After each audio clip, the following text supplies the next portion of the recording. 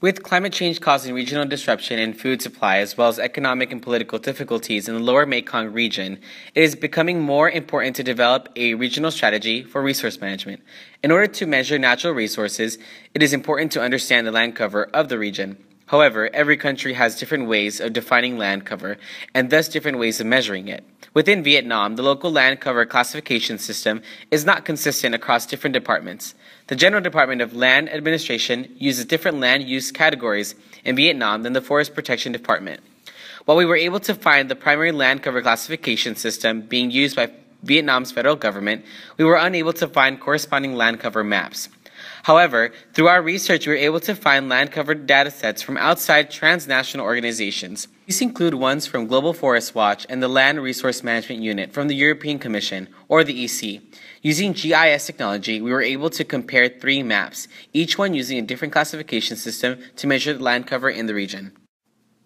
In our analysis of the 3 land cover maps of Vietnam, we found different advantages and disadvantages of using each one.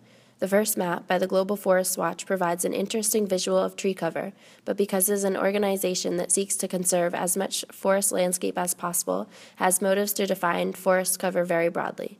Due to its general and unspecific categories of forest and non-forest, this map would not be very useful in understanding and managing the diversity of land cover in the lower Mekong region.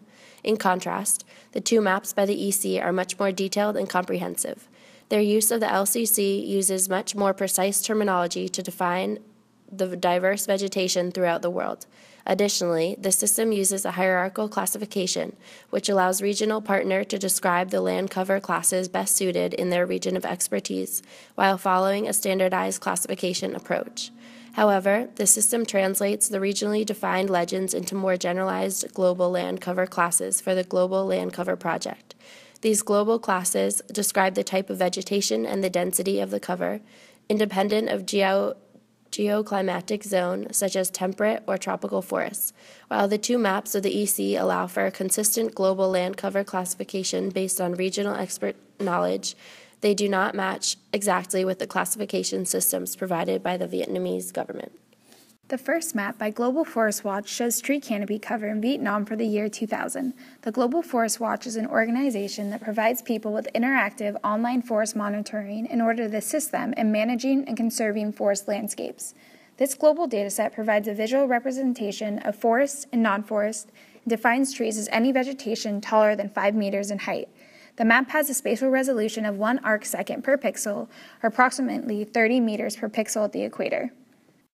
The second map is from the EC, and the general objective for this project was to provide a harmonized land cover database over the whole globe.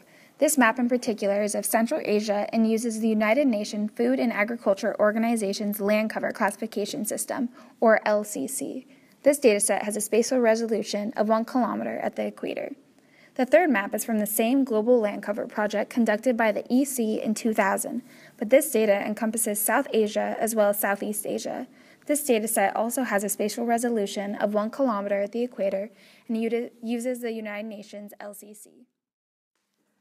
As land cover in Vietnam is quickly changing due to deforestation and degradation of its forests, conversion of natural forests to hydropower schemes, and conversion of its mangrove forests to shrimp farming, it becomes ever more important to develop a regional land cover classification system to effectively manage its resources. However, throughout this process, we encountered several data information challenges that demonstrates that this feat is not easy. The most pertinent issue was inconsistent data products. Ever within Vietnam's own national government, land cover classification systems varied between departments. Furthermore, the 2 maps we used from the EC used different terminology to characterize land coverage. While a comparison of different classification systems is imperfect due to incomparable methods of measuring land cover, we recommend that policymakers seeking to develop a regional strategy to resource management use the second map, including the greater part of Central Asia. We make this suggestion because the first map by the Global Forest Watch only includes data on the first coverage and defines trees very broadly. The obvious benefits of using the EC maps is that they are more specific and detailed, allowing for optimal natural resource management. While the LCC utilized by the EC does not match up perfectly with DOM's local definitions, it employs regional expertise to create comprehensive terminology. Furthermore, we found that the first map of Central Asia is of greater use in comparison with the map of South and Southeast Asia. While both maps provided by the EC utilize the same detailed classification system, the map of Central Asia has greater coverage of the lower Mekong region as a whole, better aligns with local definitions, and also includes pertinent vegetation for that region. The Southeast Asia map includes land coverage mapping of tropical vegetation that is not relevant to Vietnam, which is why we recommend using the EC map of Central Asia. Our study of Lower Mekong's land coverage has been a very educational journey. We learned to gather and analyze different types of data sets and employed complex GIS technology to aid our comparisons. In all, the Lower Mekong Land Project has been a successful one as we were able to draw many conclusions from our study, despite encountering several roadblocks such as data information challenges. We hope that policymakers may find our recommendations useful in developing a regional strategy